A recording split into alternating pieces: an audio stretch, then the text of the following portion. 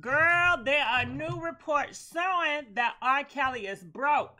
Okay, they said that bank account of his is overdrawn. Girl, get this. Okay, this icon only have he don't even got nothing in the bank but negative $13. Can you believe it, R. Kelly? So okay, according to the blast, the bank, shit, y'all see it right here. Y'all can read for yourself. But they was trying to seize his bank account, okay?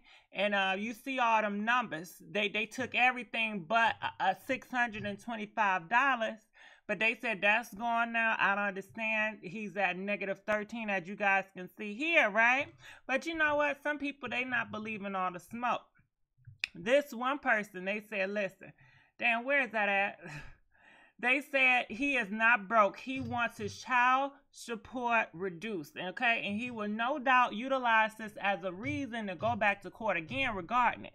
He got some civil suits coming his way. He knew this last year. That money is somewhere else, and he is shit. Basically, they think the money's somewhere else, okay? Do y'all believe that?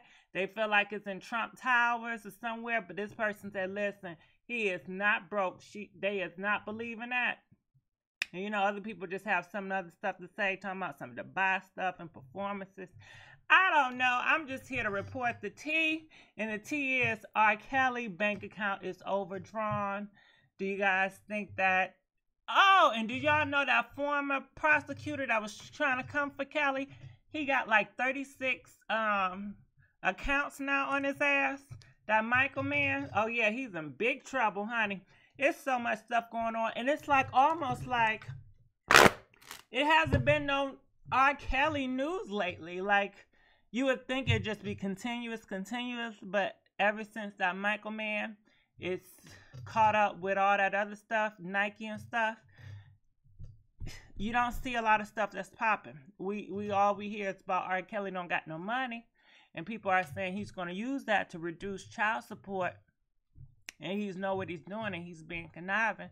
I don't know. Comment, let us know what you guys think. And I'll see you guys sooner than later. Bye.